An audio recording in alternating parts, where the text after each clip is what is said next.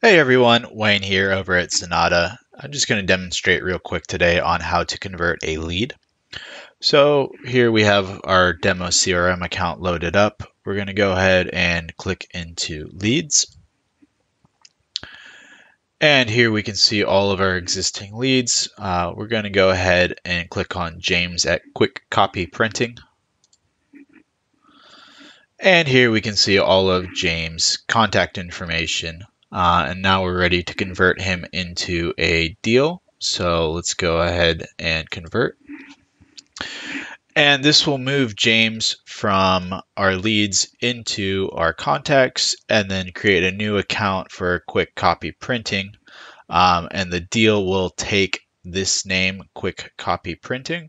Now, let's say you're a construction company or you're like us where you might have multiple deals for the same account. So what we're going to want to do in this case is create a new deal for this account. And let's say James over here is looking to buy an SOW with Zenatta. So this is going to be a multiple contract scope of work, and he wants to do, let's say, 5-hour increments, and let's just say we're doing a flat $1,000 per increment. So we're going to go ahead and rename this SOW1, and let's set a closing date for a week out. So in this stage, we're past the qualification now. So we actually won this deal because we're collecting money and ready to begin work. So we'll go ahead and label it closed won. And keep in mind, these are the default stages Zoho provides you. You can rename these stages to whatever fits your business the best. And James, his contact role over at Quick Copy Printing is we'll call him the decision maker since he makes the decisions. And for campaign source, in this demo account, we don't have any campaign sources, but here you would put email mailing list. If you use Google Ads, your Google Ads campaigns in here.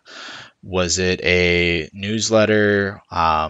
There's all sorts of different campaigns. And it's important you keep these updated because they integrate nicely with your Zoho CRM and can give you real analytics to see, what's generating you money, what's not. A great marketing tool here. All right, once this is all done, we're going to go ahead and convert. And as you can see, our lead has now been converted. We have a new account set up with Quick Copy Printing. James has been moved from our leads to our contact, and the first deal was set up under Quick Copy Printing. So if we go back here, we can see James is no longer under the leads. We can see James has been moved into contacts, and Quick Copy Printing has been moved into accounts. And then under deal, we can go ahead and see that Quick Copy Printing, our first deal, is here.